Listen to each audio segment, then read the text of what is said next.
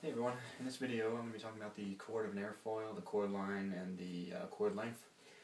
So what do we use the chord for? So here are a few of the things that we use the chord line, chord length for. So the first one that's really important is it's used to define the angle of attack. It's a reference line of the airfoil that's used to define the angle of attack, which is the angle between the chord line and the relative wind coming at the airfoil. Another place that we use it is in the lift equation, which I've written here for a 2D wing section or airfoil. So lift is equal to 1/2 rho v squared, which is the dynamic pressure, times the lift coefficient times the chord length. The lift coefficient has a small l because I'm talking about an airfoil. If it were for a 3D wing section, it would be a big L. You'll probably see that in documents or notes.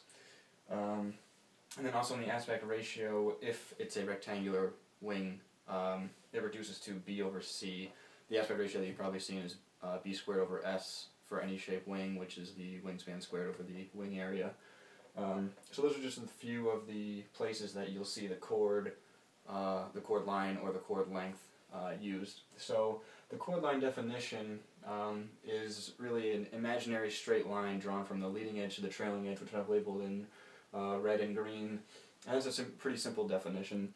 But the thing that you have to be careful about is what are the definitions of the leading edge and the trailing edge.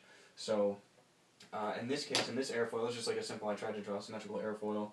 In this airfoil, you could say that the leading edge is the most forward point of the airfoil, and the trailing edge is the most aft point of the airfoil. Another way of describing this is if you put a coordinate system on here, with this being the x direction and this being the y direction, you can say that the leading edge is the smallest x point, and the trailing edge is the largest x point. And then from the leading edge to the trailing edge, we draw this straight line, which is this blue line, and that is the chord line, where we can reference the angle of attack off of. So one thing that you might come into a problem with is if you get an airfoil that's shaped like this, which is common for like turbine blades. It's like a highly cambered airfoil. So if you say that the leading edge is the most forward x point and the trailing edge is the most aft x point, what you get is you get the trailing edge back here again, which is fine. But the leading edge, if you look at what the most forward x point is, it's actually like right there, and that's fine. In which case the chord line, if you defined it this way, the chord line would be a straight line from the trailing edge. It's kind of hard to draw a straight line here, but up to the leading edge like that, or leading edge to trailing edge. But another way that some people reference the leading edge for airfoils is the point of minimum radius, or highest curvature, essentially. So if you kind of draw, if you draw like imaginary circles, like here you'd have a pretty big circle based off of this point here, but down here you can see that the radius is the smallest, and then you could say that this point right here is the leading edge, in which case you'd have the chord line look something like this. And I'll talk about the lift curve in another one of my videos, but this makes a big difference because first of all, you've changed.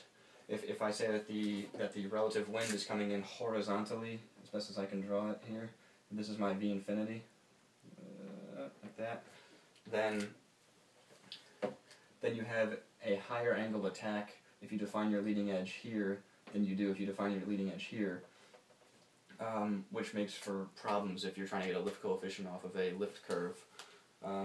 So you really just have to know where the leading edge and trailing edge are defined from, or where the chord line is of the airfoil, and then it's no problem. This is for a cambered airfoil.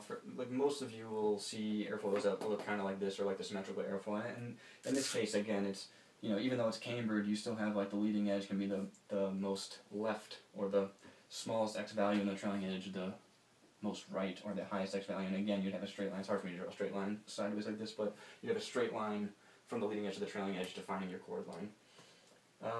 That's it for this video. Thanks for watching.